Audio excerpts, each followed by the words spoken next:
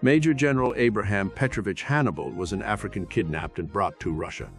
He was a black African slave who became a successful general and military engineer in Russia and governor of Reval and nobleman of the Russian Empire.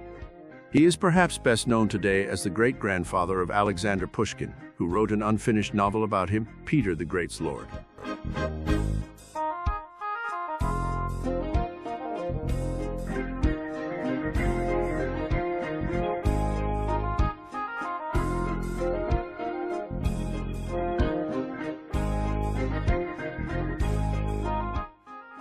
Hannibal was born in the Eritrean highland. There are a number of contradictions between the biographies of Pushkin and the German novel, The Blackamoor of Peter the Great.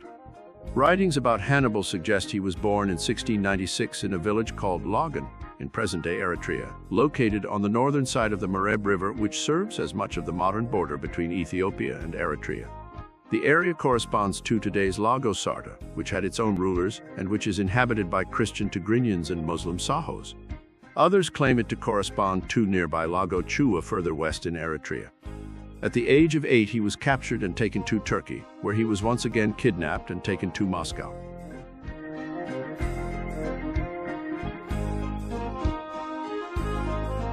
He was given to the Tsar, Peter the Great, who grew fond of him because of his intelligence. For 10 years, Hannibal went everywhere with the Tsar, who gave him the name Abram after the famous African general Petrovich, after himself Hannibal. He completed his early schooling and was found to have a natural gift for mathematics and engineering. With his skill, he helped to assemble the naval port and fortress town of Kronstadt, which played an important role in the history of Russia.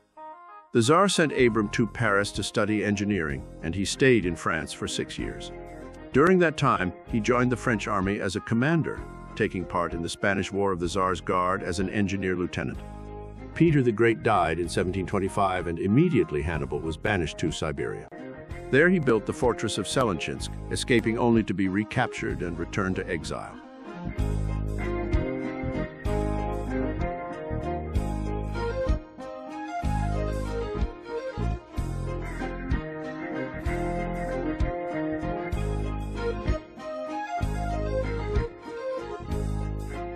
In 1741, a new ruler came to power and Hannibal was restored to honor in the army, quickly rising to the rank of general. With his skill and intelligence, Hannibal made many contributions to Russia. He secured the boundary line between Russia and Sweden and was appointed to a post to inspect the forts of Russia. But his greatest achievements were his selection as commandant of the city of Reval and his promotion to a major in the Tomesk stronghold. After retiring from service in 1733, with the accession of Peter the Great's daughter, Empress Elizabeth, he returned to the court in 1741. She awarded him military promotions, engineering projects, and an estate near St. Petersburg, where he retired in 1762.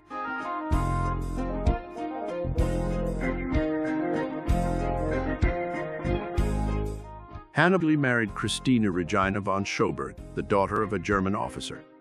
The couple had 11 children, and in 1799, their granddaughter Nadezhda gave birth to Alexander Pushkin, the father of modern Russian literature and that country's greatest poet. Hannibal died on May 1781, and though he never knew his grandfather, Pushkin was enamored with his African heritage. Pushkin wrote a fictionalized biography of Hannibal the Negro, Peter the Great, in 1837.